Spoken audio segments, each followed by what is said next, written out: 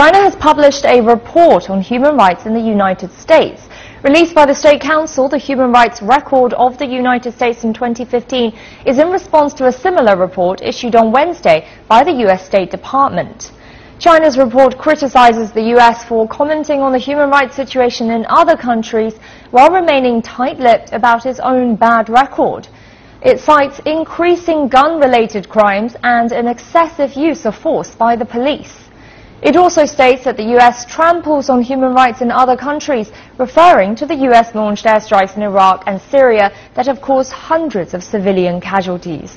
The report further adds that the overseas monitoring projects by the U.S. infringed on the privacy of citizens of other countries, as the U.S. had bugged the phones of 3 French presidents and many other senior French officials.